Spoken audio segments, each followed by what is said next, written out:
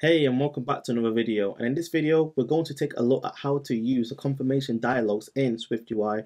So we're going to be using an example from my previous video, swipe actions in SwiftUI, which you should check out so you can see how to build this mail app.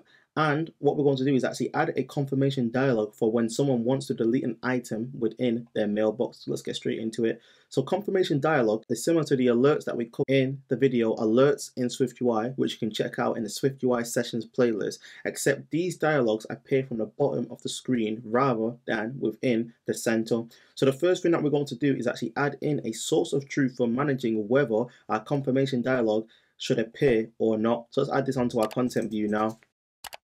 Cool. So now we have our source of truth. The next thing we want to do is we actually want this confirmation dialog to appear whenever someone taps on this delete button specifically. So if you actually just scroll down, you should notice that there is a button here where we call the delete. And if you actually want to find this even more easier, if you just actually just do a command F and then just look for the keyword delete, you'll see that it appears here as well.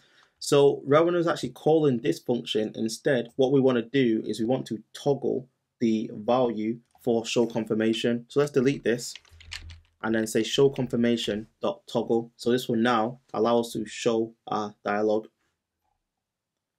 So now we've done that, we actually want to add in our confirmation dialog as well. So let's do this. So let's scroll all the way down to the bottom, and at the end of our view, so at the end of this toolbar, so I'm just going to collapse this. So at the end of this toolbar, what we're going to do is just write out the following. So if you do dot and then confirmation dialog, you'll see that you actually have quite a few options that you can work with. Now the option that we want to go for is the option at its most simple example. So we want to have the option where you can toggle is presented, the title visibility, and also pass in a button and a message. So let's actually just look for this one now.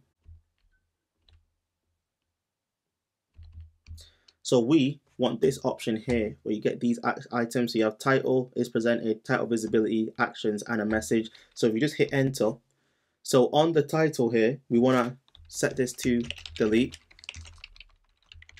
like so. Is presented, we want that to be bound to our show confirmation.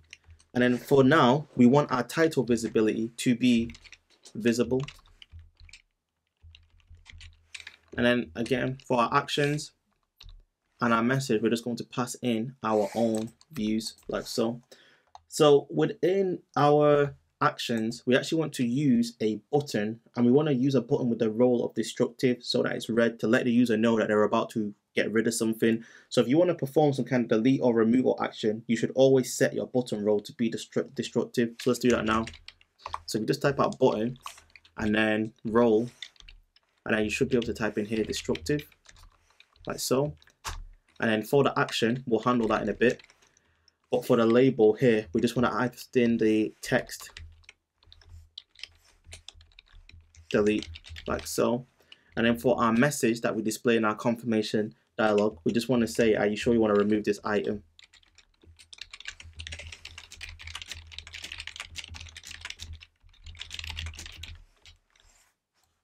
Okay, cool.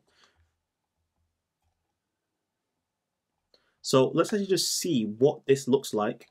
So if we just swipe across here, and if we now tap on delete, you'll now see that we actually get this confirmation dialog, and we have our title that we specified, we have our message as well, and we also have our label within our button, and you can see that's highlighted in red because we said we wanted the role to be destructive.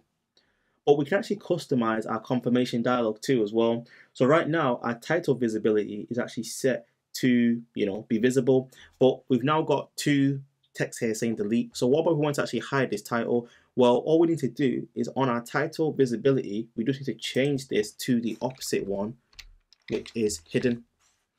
So now when we run this, you should see that you don't have a title anymore, but you do have the text within your message, which has become the main title. So if we wanted to, when we actually tap on our delete button, we can actually perform some kind of execution. But in our case, what we want to do is we want to actually delete the item from our inbox view, from our view model. But let's actually see how we can do that now. So if I actually type in here vm.delete, you'll notice that our view model is only able to delete an item that gets passed in, and right now in our confirmation dialog there's no reference to that item at all. So how do we actually access and get the item that we need to delete? Well, what we need to do now is we need to actually use the other options within our confirmation dialog, which allows us to actually pass data through and use it within our closures.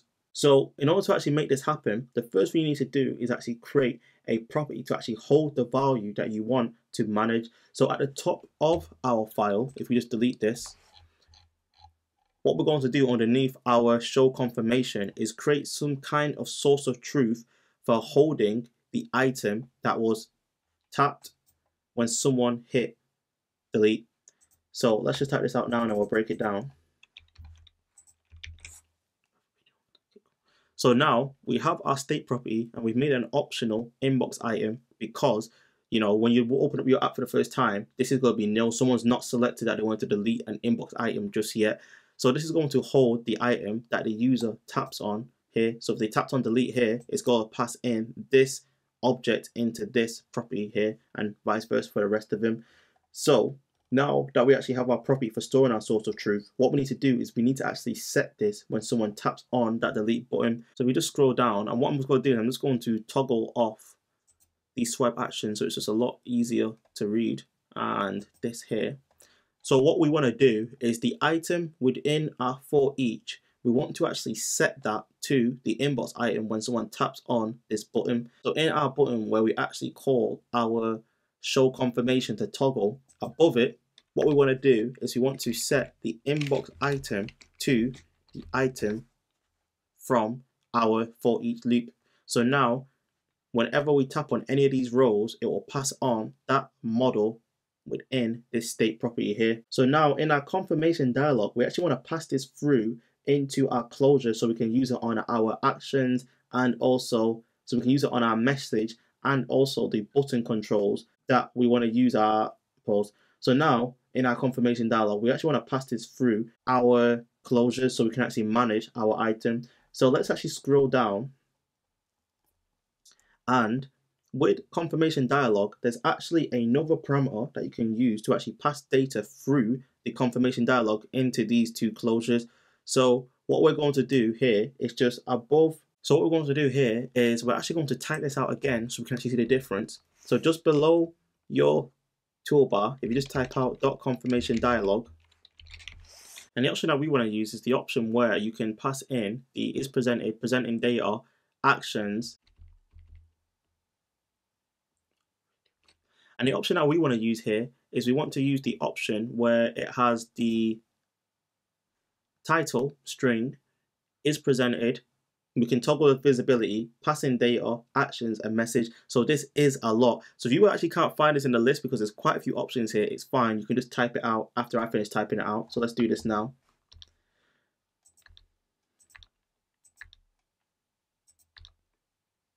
Cool. So for the title, we're just going to say remove this time rather than delete. Well, actually, no, we're going to say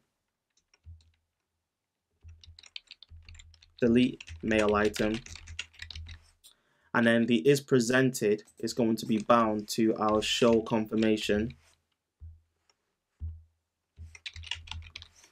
and the title visibility is going to be visible. And then for our presenting this time here, what we're actually going to pass through is our inbox item that we use to capture the item that your user wants to delete. And then on our actions and message, when you hit enter, you should see now that you actually have two new parameters within your, well, two new values you can access within your closures. So I'm just going to say item here and also item here as well, like so. So now, if you actually compare the two, you can see that the difference between them is this time we now have this presenting property here.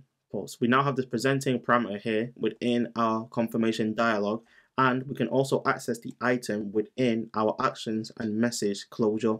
So within our actions, what we want to do is we want to actually add in logic to delete it, and within our message we only want to just show the title to the user to show them what item they're trying to remove. So let's do our message first. Cool.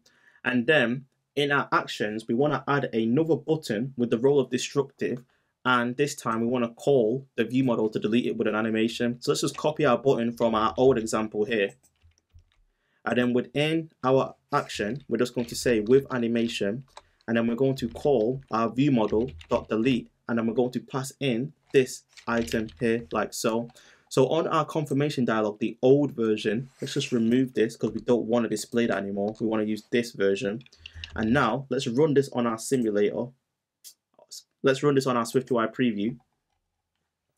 And if we just swipe across, and this time if we hit delete, you'll see that we now have the title saying delete mail item, and you'll see that our message now actually includes the title of our email one like so. And if we hit delete, you'll see that it actually removes it from the mailbox, and we can actually do this again on another example. So if I do a full swipe, you'll see it says email free and then delete, so it removes it. So you've now got a confirmation dialog to alert users as to whether they want to confirm an action.